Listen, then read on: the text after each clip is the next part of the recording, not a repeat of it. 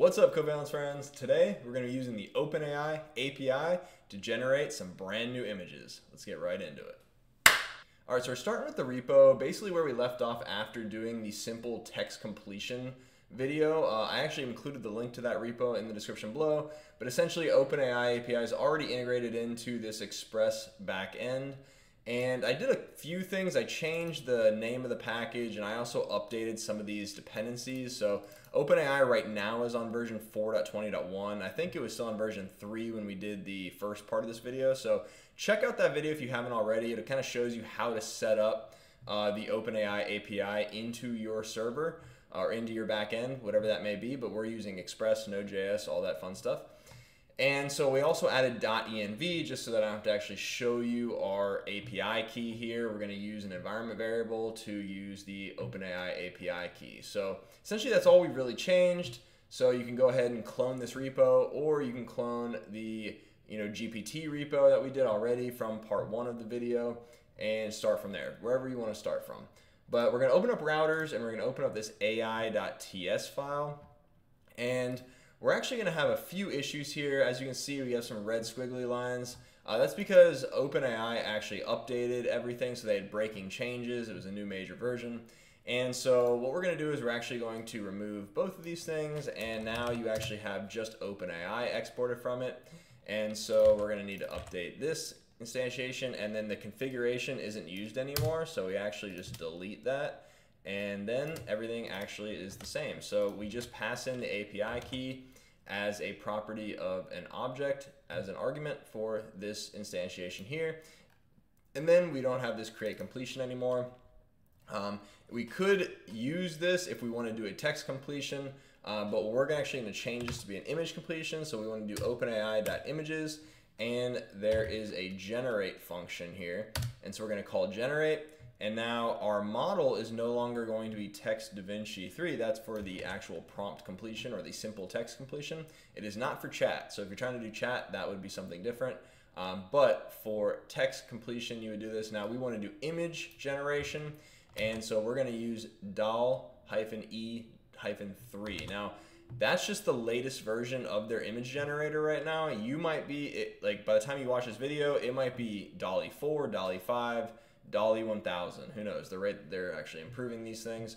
And so whatever you're on, I would actually just go on to OpenAI and actually look at whatever their latest version is and use that. Now that might actually change whatever the arguments in here can be, or what is actually allowed.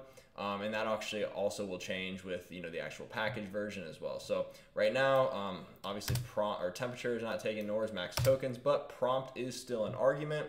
We can also pass in n, which is the number of images to be generated. Now, currently, DALL-E 3 only supports 1 image being generated.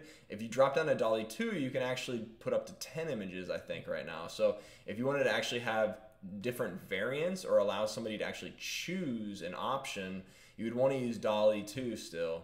And you can actually increase this n number to give you a different variance and whatnot.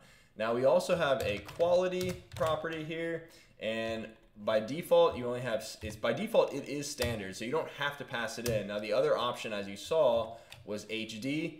That's if you want something extremely like detailed, and I believe it increases the resolution, or maybe not. I don't think it's the resolution, maybe it's the pixel density. I'll have to actually honestly look into this. If any of you guys know, feel free to let me know in the comments, because I'm actually curious myself. I just haven't looked into it exactly, because I know you do actually pass in the size as well. So we're going to do quality, and we're going to do size, right? So size is actually, you have all of these options here. You have different square sizes. And right now the recommended options are 1024 by 1024 is the fastest, or actually any square is the fastest. So 256 by 256 would actually be the fastest. But it does recommend you use these top 3 options here. And so as you can see, this is essentially a square. This would be like a portrait, actually, so almost like a phone size image. So that would kind of be, essentially take up a phone size image in the I guess the shape of a portrait image.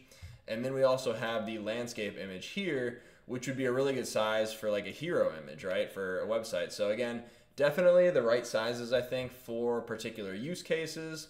And Yeah, we're gonna do a square. We're gonna stick to square, but just because square is generally the fastest for it, and we'll do 1024. We don't need 1024 by 1024, but why not, right? I want to see how fast it's gonna actually take.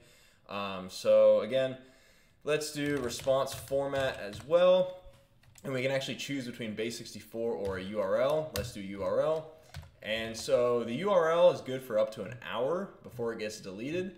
And yeah, that's pretty much all you really need as far as that goes. So that's basically it. We're going to still pass back completion.data, and it's going to basically pass back an object that we're able to access, and we will be able to actually grab the URL that we need.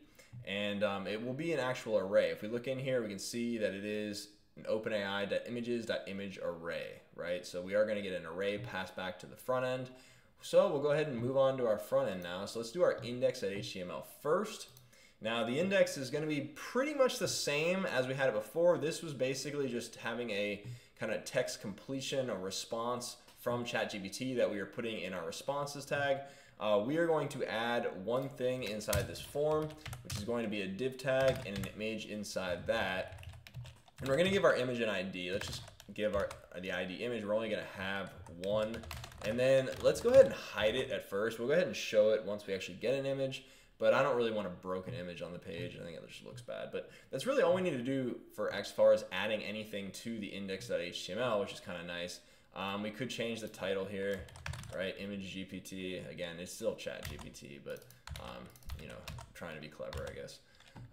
So let's see. Now let's go ahead and we're going to pull up our styles. So we're going to public CSS styles.css, and we're going to add just like a few things in here. Nothing too crazy. One thing I actually noticed is we probably want to center some of these responses just to make it look a little bit better. Not mandatory, but again, I'm kind of a stickler for these things, and I think I messed it up in my first video, so we'll go ahead and fix that. But we need to add the actual hidden class, so it's just displaying none. We don't want to show it. And then we're going to make sure our image has a width of, let's just say 15 ems. And then we'll do inside of our form, we'll say the divs, we want a text align center just so that we can actually center that image, right? So that's all we're really going to need to do as far as that goes. Let's move into our JavaScript now. So if you go to JS, or we should say TypeScript, right? But again, it is just JavaScript at the end of the day. But yeah, we're going to go ahead and we're going to change up some of the things in here. Right now we're adding text, we're adding this thing to the GPT here, and it basically is just kind of showing the conversation with me and ChatGPT. We're going to still kind of use these functions as best as possible. What we're going to do is we're going to print the URL of the image to the screen, and then we're going to show the image in the actual image element. And so let's grab that image element first and foremost. So we're going to actually cast this to an HTML image element, and it's going to be document.getElement by ID, and that's just image. And now that we have the image, what we can do is we can actually check in here, you know, if not image, we'll just return. We don't actually want to show it, but we will still print the URL to the screen, and we'll say image.source equals URL. And we're going to actually make this say URL since we're going to be printing it. And yeah, so we're going to pass in the URL as the argument, and we're going to add the text, we're going to add the URL as text to the screen, and then we're going to set the image source, and then we're going to actually remove that class. So we'll say remove hidden, and we should be good, right? So that'll actually show the image, and then every time we actually change the image, it'll just update the image and, you know, keep removing a class that doesn't actually exist anymore. So last thing we need to do is we actually need to change the call itself, because we actually don't need to affect this at all, right? So everything's the same. The prompt is still being sent up. We're still using body.prompt, and you can double check that by looking here. So yes, we can see it's just body.prompt, and we're passing in body.prompt. And so in here, all we really need to do is change this here. So since we're passing back an array already, all we need to do is access that array. And since we're only having one for now, because right now DALL-E 3 only supports one image, we are just going to access the first one and pass in the actual URL. So that should be it. And that's pretty much as simple as it needs to be. We should be able to actually run this thing now. So let's open up a terminal. Oh, you know, one thing we actually forgot was I included our .env here, but what I didn't do was actually instantiate it. So what we need to do is we need to actually import, and it's .env/config. And what that does is it takes all the values in here and puts them into the environment variables that you set. And so this OpenAI key will be set with our value. I'm not going to show it because, you know, that's actually, it doesn't really matter. I'll show it. I'm going to remove this secret key anyway. So this is basically our .env. If you don't know how to use the .env, that's our secret key that we're using. And, you know, you guys can copy it all you want, but it's not going to work. And that basically gets put into our OpenAI key because of this being specified here. And then now that value is accessible. So if we go ahead and we run npm run dev, that is our script that we're using. That'll start the server. It'll compile all the TypeScript, do all that fun stuff. And we are listening on port 3000. So let's go ahead and open up a web browser real quick. And we are going to open up localhost 3000. Let's go ahead and open up our dev tools as well, just because we're going to look at the network. We didn't put any loaders or loading indicators in this, and so it is going to be a little bit slow because it does have to actually generate that image. So if we wanted to actually type in a prompt here, let's just say kangaroos boxing, right? And see what that actually happens. So we get the little me, that's the prompt that we're creating, and we see the request is actually sending a request, you know, to our AI route.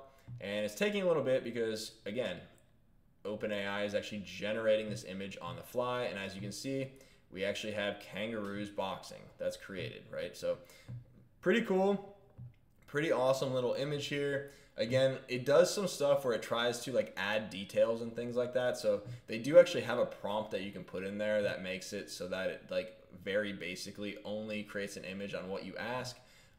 But you know, again, I think it's pretty cool that they try and actually make it a little bit more interesting for you, and they try and kind of interpret really what you want. So again, you can actually generate different size images. For our case, all right, we probably didn't need a 1024 by 1024, but now we know that this image is big enough to support whatever we actually need it to.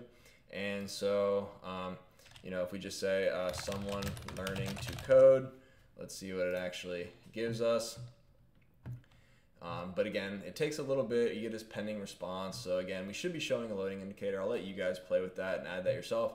I would encourage you to send us some of your pictures because I would love to actually see, like, you know, some of the things that you guys come up with. But super cool image again. Someone's learning the code. Looks like, you know, in their dorm room or wherever they are with a cup of coffee, of course. And yeah, it looks like they might even have Visual Studio Code up there. So get to work and send us some images. All right, so I hope that was easy enough to understand. I hope it was something that was kind of cool that you guys could incorporate into your own projects. If you guys have any questions, feel free to drop them in the comments below.